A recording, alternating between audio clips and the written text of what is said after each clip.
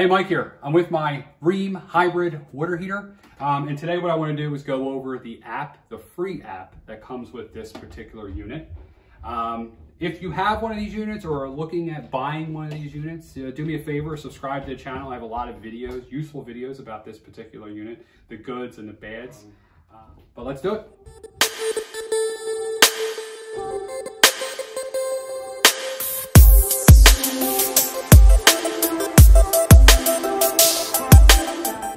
All right, so who would have thought my water heater has an app? Okay, so I'm going to walk you through the app right now.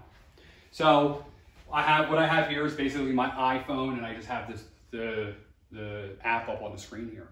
Okay, so this water heater, the nice thing is it comes with this different options. I'm going to start right here at the bottom. I'm going to hit electric mode, and you're going to see the different options. So I can turn this water heater off if I want. I can put it in energy savings mode. Energy savings mode is basically the hybrid water heater mode. That's the one you want to use if you're going to have this unit. Heat pump only mode, which is the same thing. High demand mode, so if you're having maybe a lot of people and you're going to be going through a lot of hot water, you can put it in high demand mode. And then electric mode is basically just like an old water heater. Okay, it's just like your normal electric water heater. Okay, that's electric mode. All right. Next place here. So the next option, is right here, which is the scheduling function. Okay. Now the scheduling function is really cool because you can customize how this water heater works by the hour if you want.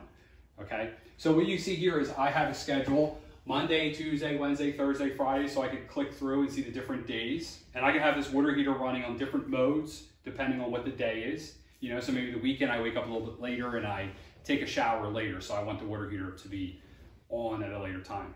Whatever your situation is, you can do it with this app. Okay, so you have the days across the top, and then you have the time, so 7, 10, 2, and 9. And then you have the degrees of what temperature you want it to be at. And then here, what you have is you can actually, so in the section before you saw you had the different options of different ways the water heater can be running. So here you can have it at a certain time turn off, or go into energy saving mode, or heat pump only mode, or high demand mode, you know. So that's pretty cool. I can see the high demand mode maybe being a useful option. Maybe you have it in high demand mode for the morning hours if you have a lot of people taking showers, and then you put it back in the energy savings mode after that. So you could do that with this app, okay? It's very cool, all right? So that's basically the scheduling feature. And it's actually nice because if you set a schedule up for one day, you can hit the copy button, okay? And then you can copy it to every single day, all right? So it's actually not too bad. It has a save button and the follow schedule, or not follow schedule, toggle button down there. Okay, so this is a pretty cool. All right, so the next option we're gonna look at is the usage option, which is right here. Okay, so I'll click that on the app. And what this does is it basically tracks how much usage or how much kilowatts this unit has consumed, okay? So you can see here across the top, I can go by day. So if I have it in daily mode, I can go daily, weekly, monthly, yearly.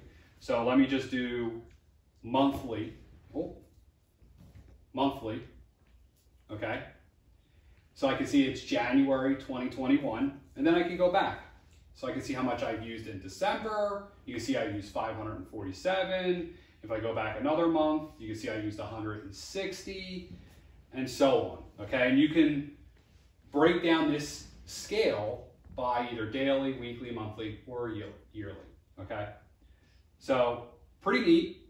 You can also see it against historical data, so you can add some historical data on top of it. I don't think that's very useful, but that's a pretty neat feature, the usage report. I used it a lot to do a lot of other videos to actually do some experiments to see what's the most efficient way to run this unit. So, and I have some videos on there if you want to see them. I'll put them up here. All right, so the next one we're going to talk about is vacation schedule. It has vacation schedule. Before I do that, please, if you're liking this video, please hit the subscribe button.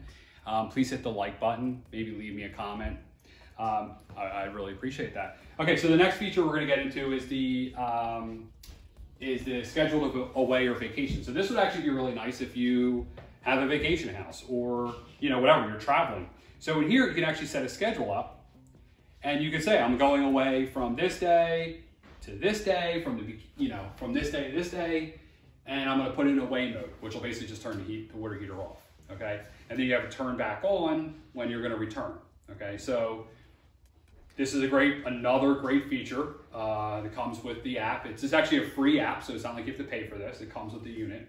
You know, you pay $1,600 for the unit, but you know, it comes with this this nice app. The other feature that you have is on demand. You pretty much can just set the unit to wherever you want the water heater temperature to be at. Okay. This isn't that fancy. I think it's really cool. You could do it, but not very useful. But yeah, you could do that as well. I prefer to use the schedule to set my temperatures, just like I have my thermostat at home, and I have it going, temperature going up or down. I do the same thing with my unit, but yeah, it's pretty nice to have the on-demand control. So that's pretty much a walkthrough of the entire app. If you have any other features of the app you want to see, please put a comment below, and I'll do another video on it. If you like this video, please like the video. Please subscribe to the channel. I'd really appreciate that. And thanks for watching.